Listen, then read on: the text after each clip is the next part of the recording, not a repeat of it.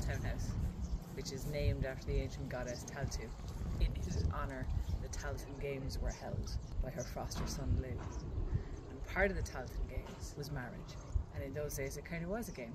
If you wanted to get married but you didn't have anyone in mind, you could go up on the hill. There was a wall constructed with a hole in it, and you would put your hand through the hole in the wall, unable to see who was on the other side. And if someone liked the look of your hand, the two of you would be married for a year and a day.